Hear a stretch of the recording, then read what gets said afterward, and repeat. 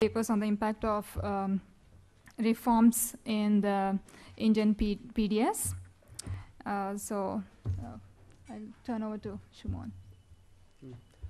Thank you, Rasmi. Slides. Good afternoon, everyone. I can't see the slides. You have to move that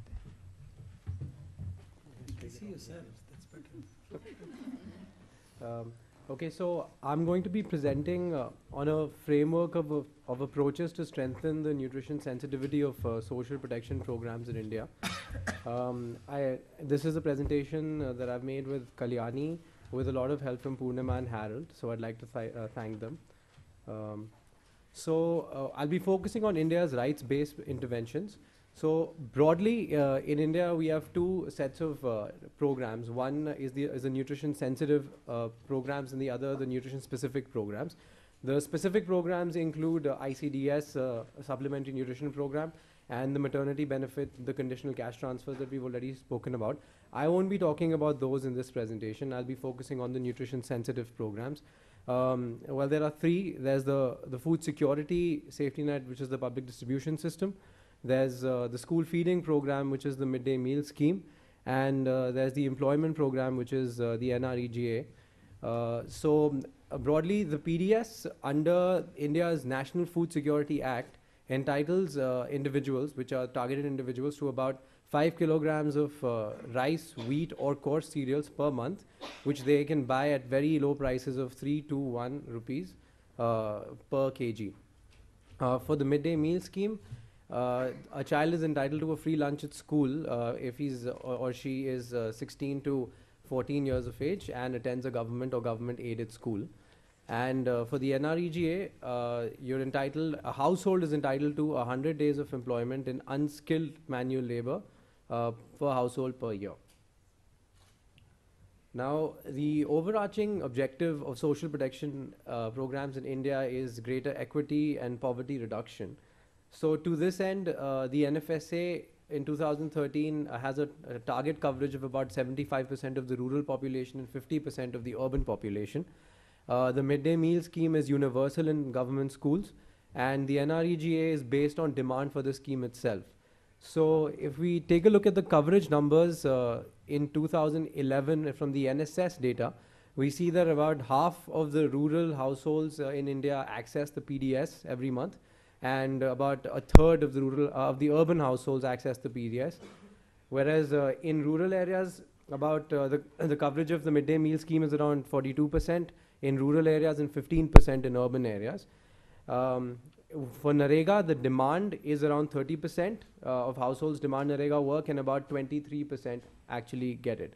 Of course, the coverage of the PDS and the midday meal scheme had been increasing for the past decade. So these numbers from 2011 are outdated now, and coverage would be much higher in 2015.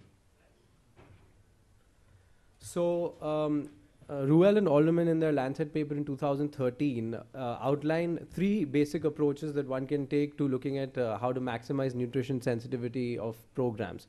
The first approach is to address the underlying determinants of fetal and childhood nutrition and development. The second approach is to incorporate specific nutrition goals or actions. And the third approach is to serve as delivery platforms for nutrition-specific interventions. I'm going to try to explain what each of these implies in the Indian framework. I'm going to go through each of these individually so that maybe we can understand better what they mean. So let's take the first approach, which is addressing the underlying determinants. Now, the National Food Security Act proposes 3 reforms to enhance food security, which in turn will address the underlying determinants, which is extending the coverage of the consumer subsidy to more beneficiaries than were entitled to before. So this is effectively taking the coverage up to 66% of India's population. And it increases the per beneficiary subsidy values by making cereals very cheap, and it encourages greater monitoring and vigilance. For the NREGA, it's also an act, so it's a right, and therefore it expands the earning sources of the people, especially in the slack seasons. And it also creates public assets and can enhance agricultural productivity and also provide for irrigation, etc. But one particular example that I liked was Kalyani told me that it has been said that you could actually build some simple 2-pit latrines using Narega labor, which would then make it more nutrition sensitive by adding something like that to the program. Again, under approach 1, these are the things that have been mostly written about in the EPW.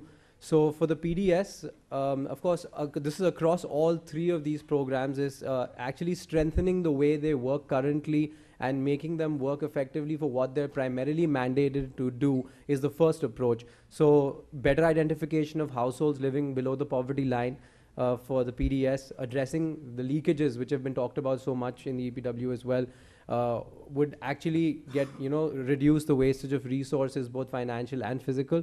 And testing the use of cash transfers in urban areas maybe has a potential to reduce transfer costs. As we saw earlier in the morning, cash transfers have lower costs.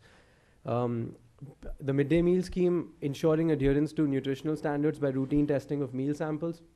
And in fact, a study done in Delhi showed that about 90% of the meals did not meet the standards. And ensuring adequate infrastructure like kitchen sheds, storage, access to clean water, etc. is also very important. For Narega, addressing corruption and the siphoning off of funds, reducing delays in payment, and providing work in a timely fashion when demanded is key. Because if you're unable to give them work when they need it, then it won't be very nutrition sensitive at all. So now the second and third approaches are actually more closer to nutrition in terms of what we can do to these programs to change them to make them more nutrition sensitive. The second approach, to remind you, is to incorporate nutrition goals. And the third one is to serve as a delivery platform for nutrition-specific interventions. So there have been numerous state-level initiatives that have been taken on. And I'd like to discuss some of these just to see where they fall into these categories and how we're starting to think about them. So the first, for the PDS, under approach 2, under incorporating nutrition goals, there's diversifying the food basket. So currently under the PDS, households get rice, coarse cereals, sugar, and kerosene. But some states have introduced more items to this basket, which includes pulses and fortified oils. Now, the pulse subsidy and the oil subsidy varied from state to state, so we don't have exact data on what each state did. But we do know that they approximately subsidized 1 kilo of pulse per month per family. And they gave a per unit subsidy of about maybe 20 rupees per kilo. But as Avinash informs me, he might have more to tell you on that. And the cost estimates for these are not available currently. We do have some estimates. I'll give you some estimates of the ones that I made later in this presentation. Fortification, there's a really good study done by Fiedler et al. In 2012 in Gujarat, where PDS wheat was fortified. Actually, atta was fortified. And it was fortified with iron and folic acid at a very low unit cost of only about $0.53 US per metric ton, which is surprisingly very low. And among PDS beneficiaries, the proportion of with inadequate iron intake was reduced by about 94% according to the study. Under approach 3, to serve as a delivery platform for nutrition-specific interventions, not much has been done under the PDS so far, but we've been thinking about this, and we've, some possibilities we can throw out there are maybe the ration shops could become hubs for the distribution of, say, food supplements for women and children if they want to purchase them at low cost, or if they want to buy ORS at a low cost. Could it be subsidized? And if it could be, how much would it cost? Under the midday meal scheme, again, under approach to incorporating nutrition goals, diversifying the food basket has also been talked about. Currently, they serve rice, wheat, pulses, vegetables, and oil in the meal.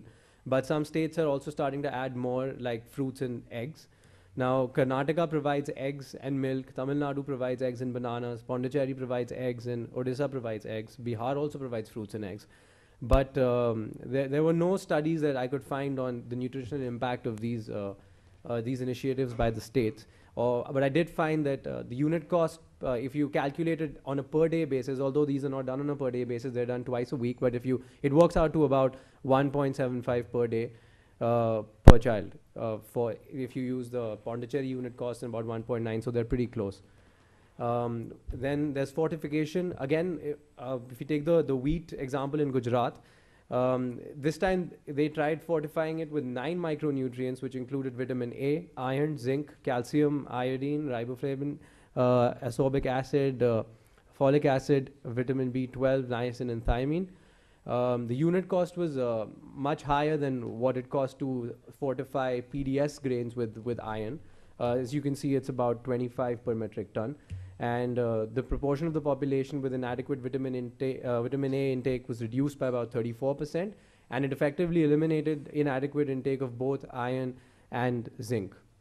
Then something similar was done by Path and Gain and Nandi Foundation, where they fortified rice with iron, and the unit cost was lower than for wheat. It was around 18.8 per metric ton. And then double fortified salt is now currently in the 2015 midday meal mandate. It basically states that only double fortified salt should be used to cook meals. So, but we don't know how far that's taken off. And the cost of adding it is actually quite low. It's only about 0.6 US dollars per kg of salt, and that's a unit cost from the micronutrient initiative.